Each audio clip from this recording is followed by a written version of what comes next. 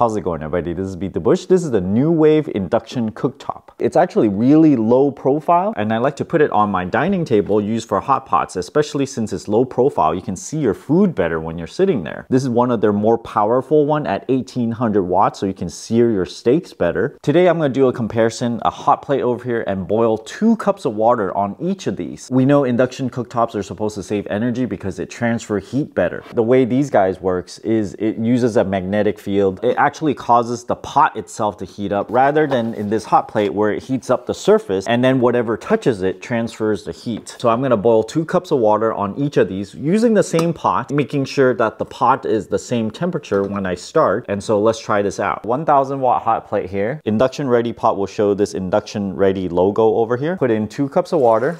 Turn it up all the way max. Start the timer. It's consuming 860 watts right now. Let's see how long this takes. There you go. I think it's roughly boiling now. 8 minutes and 7 seconds. You can set the induction to 900 watts, 1500 watts, or 1800 watts. I'm going to set it at 900 watts just to make it equivalent. The pot is cool. Put another 2 cups of water in here. Turn it on high sear. Start. Start the timer. 912 watts. So let's see how long this takes. Okay, 4 minutes and 30 seconds.